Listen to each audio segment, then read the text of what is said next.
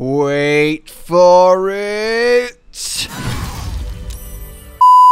Hello and welcome one and all my fellow adventurers. Today I am going to share with you how to get a legendary weapon that is not only ridiculously difficult to get if you don't know what you're doing and where you're looking, but one that is absolutely packed with goodies that make it genuinely one of the best weapons in the entire game. I mean, yeah, it's legendary, so it should, but it feels like especially legendary. Like, there's a lot going on here. It gives you an extra attack every turn just for holding it. That's like a free level 5 multi-class dip on a martial class to get a hold of.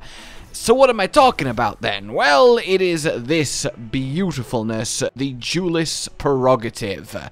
This is a Rapier, a finesse weapon that's a d8 of piercing damage and a bonus d4 necrotic. So that's already very nice. It's a +3, as you can see. So, you get Elegant Duellist. This will let you crit on a 19 if it's the only weapon you're holding. So, 5% goes to 10% chance to crit when you attack. Yeah, that's fairly decent, but also you get an additional reaction per turn. So 2 opportunity attacks, at an easy example. Yeah, that's quite potent. Then we get Withering Cut. When we hit with this weapon, we can use a reaction, and remember we've got an extra one now, to deal more necrotic damage equal to your proficiency. So really already it's just a damage monster, and that's if it didn't have Dueller's Enthusiasm.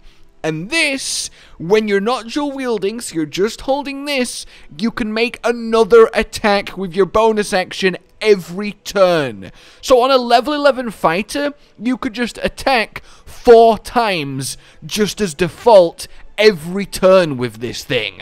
That is absolutely beautiful. And then you also get Challenge to Duel, just as a little bit of a bonus, put that bleeding on and make you the only target, so if you're on a tanky class with this, yeah, that's quite a nice bit of utility, but it is by far the weakest of the 4 main perks. So you can see how much potential this weapon has to just be brutal in what it does. Repeated bonus necrotic damage, high critting attacks over and over and over every turn. But beyond that, we can take advantage of the crit in numerous ways. One easy example is something like Reckless Attack on a Barbarian. So this gives you advantage on your attacks, and yeah, obviously that's great, but what does that actually mean? Well, advantage is 2 dice rolls instead of 1 when we attack, which means you have 2 chances at rolling either the 19 or the 20 needed for this to crit with Elegant Duellist. So you're upping your chances even more if you play it on a class that can consistently advantaged attack. So let's just have a little actual combat example with this then, as we upset this guard here and get into a brawl. I will let him have his first turn, but one thing to point out is you can challenge to duel even while raging. So if I start raging here and then let him have a free couple shots at somehow trying to kill a 115 health half damage taking barbarian, we can still challenge, which is really, really cool, and I indeed will. And hey, now he's compelled to duelers. I'll let him have another free go, so I have a full turn to show off the sword, but now when we hit him, we can start making him bleed, so that's very cool. So yeah, Reckless Attack will get advantage on our attack, so a much higher chance to crit, and then when we do stab, we get this, the reaction Withering Cut, to do additional necrotic damage, which we will then take. And then once more, off we go, and the bonus extra reaction from the blade, even more damage. But we're not done yet, because we have Enthusiasm for the 3rd attack from the bonus action, which again, it's so good, and the animation for it, this little like slap swipe round, is incredibly satisfying too. And he very nearly died to the bleed. Obviously, if I'd had my Great Weapon Master turned on, it would have been much easier, but I wanted him to survive long enough to actually get everything off. And hey, you can also necrotic damage his corpse, so Just really show him. Anyway then, how exactly do you get a hold of this fine piece of equipment? Let's get into that. So, it should be said to begin with then that this is tied to the hag anti-ethel that you can fight in Act 1, and the girl Mayrina that you can save. Now, if you do save Mayrina and defeat the hag, then you will be in a better position here, but it's not strictly required, it just cuts you off a few extra rewards. With that disclaimer then, once you get to Act 3 and get to the lowest city, when you walk in and you are next to the Baldurs Gate waypoint, just above you to the north is the Baldurs Gate barracks. You want to enter here and then enter the office, and you will find a lady having a go at the head guard there. Basically, this conversation goes nowhere, but you find out that she has had her child, well, lost or presumably stolen, and wants her found. So, of course, being the noble adventurers we are, we agree to help her out. This takes us to where we need to go next, or at least nearish, because the child was taken from the Blushing Mermaid, a bar towards the other end of the city. But before we go straight there, you want to head to Old Garlow's place. This is an abandoned, run-down building, and inside you will find a kind of hag survivors group, which is a really amusing concept by itself. Like, hi, yes, I've been cursed by a hag. Thank you for letting me speak. Deal with the conversation when you have it, be all friendly, and you'll learn that Mayrina, if she's alive for you, is upstairs, but she's feeling a little bit sheepish. We want to turn her back to normal, so to do that, find a little voodoo doll that's around the room. Now, if you damage it or interact with it incorrectly, it will teleport to a different location and damage Mayrina. The easiest way to solve this is a party member that can remove curse on the doll, and job's a good un. This will cause one of the hag survivors to reveal himself to be a hag worshipper, so do a murder on him and talk to Mayrina and catch up. She'll tell you about the child, you'll tell her, oh, I'm already happening to be looking for that child, and it's just like wonderful, you know, old friends reuniting. Eventually, she'll point you to a safe that's in this building. In this safe is the recipe for a certain anti-hag weapon, Hag's Bane, and the main ingredient, a dried Feyflower to make it. This is important. You want to craft one of these.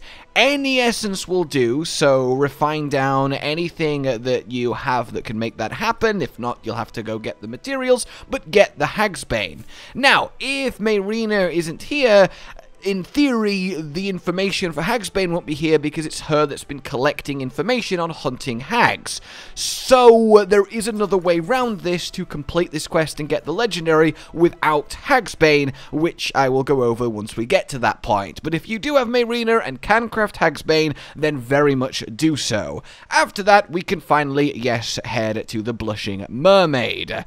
Walk on in, go upstairs, and you will see a very drunk captain, the owner of the bar, kind of wandering about. Have a chat with her, and eventually she'll be like, you know what, can I just pay you a load of money to go murder the mother of the child that's been stolen? That'd be much easier. And, well, outright refuse her, and she will reveal herself to be Ethel. Surprise, surprise. At that point, you'll have a chat with her, and she will, you know, sensibly, in her condition, because she's eaten the kid, not want to fight you. But she will set a load of goons on you, so kill the goons, and then we're ready to chase her down. Now, if, like me, you have got the bug where, and it's so sad, there is so many bugs in Act 3, I adore this game to bits, it's my game of the year, but, if, like me, she's on 0 health, and you don't get the follow-up conversation, and you just see her kind of wandering around in hag form, what you need to do before you make her transform is heal the pirate with any healing spell so she's not technically on 0 health. Then have the conversation, refuse to kill, and everything will, or should, flow as normal. So once you've dealt with the enemies in the bar, chase Ethel down the stairs into the basement. You can hop up onto this little platform that looks all naturey and rootsy through the wall, and you'll find yourself in her Baldurs Gate lair, and it's in here that we'll have a final showdown. We don't need to worry about going over to the other side of the room and killing a fresh batch of masked, mind-controlled henchmen. Just go straight round and up through a trap door, and you will have another chat with Ethel, and of course she'll be very upset that you followed her. Now, a fight will break out. She will teleport the masked people into the room, but you don't need to kill them. You can save them, and to do that, just ignore them till you have beaten Ethel. Step 1 in beating Ethel here, then, is killing the 3 healing mushrooms around the room. This is what lets a hag revive from the seemingly dead over and over. They use these mushrooms as a source of the magic that lets them do that. So first, kill those 3. Once they are dead, well, we want to use the Hag's Bane we prepared on Ethel herself. So make sure it's the real one and not a clone, and when we land it on her, and perhaps save it beforehand because missing this would be very sad, she will get nauseous and quite literally regurgitate the child. This saves her and completes the quest to find her. Of course, we still at this point then have to finish off Ethel, which we will do. Now, if you don't have Hag's Bane, you can kill Ethel with non-lethal damage by toggling that on in your passives, and then when she gets knocked out on 1 health, you can save the child that way instead. It's a little bit more delicate, but it can be done, so do that if you have to. So once that is resolved and Ethel has been dealt with, all the masked people will turn friendly. The captain, you can talk to her, she'll be all pleased, and I would recommend maybe at this point pickpocketing her for a certain key that you can use later on in a different part of the city that's very much worth having. Other than that, there isn't too much in the way of crazy loot to grab here, except for one particular ring. This, for a chaos magic sorcerer specifically, is hilarious because it means every time you cast, you will trigger wild magic, just on chain. So do with that what you will, worth having. Then we can go back and talk to Mayrina in the old gallows place. She will, of course, be very happy that Ethel is finally dead, and she will reward us with a necklace that gives you advantage on intelligence, wisdom, and charisma saving throws. Yeah, that is not bad at all, and worth having on someone. Then we can finally go talk to Laura, and, well, the child will already be there, and she will be understandably very grateful, and this is where we get the object of our desire, a relic from her pirating days, the sword Duellist Prerogative. We know all about that, but you will also get a second reward that is a Amulet of the Wind Rider, which basically gives you the ability to cast Gust of Wind and Gaseous Form, which are 2, you know, kind of nice utility-esque spells, and definitely there are worse necklaces to have in the game, and it's a nice extra bonus. And at that point, you are indeed done. Oh, so I hope you have found that useful, all the little ins and outs to getting this legendary rapier, and I hope you enjoy using it on your finesse-esque characters to utterly annihilate people, and it's honestly such a fun weapon to use. There's so many attacks, the crits, the extra reactions, it just really is a beautifully designed piece of equipment. For now then, like you've enjoyed this, subscribe and hit the bell for more, consider supporting the future of the channel on Patreon down below, and until we meet again, a goodbye. Josh, Cotton, and Hollow with the videos, dropping the humor like a hammer on your tippy toes, bringing entertainment on a daily arrangement to take our insanity and turn it into entertainment. Yes, I said entertainment twice, to reiterate that it is nice to look into your faces on a mostly daily basis when you let us in your homes to make the whole world a stage. Goodbye.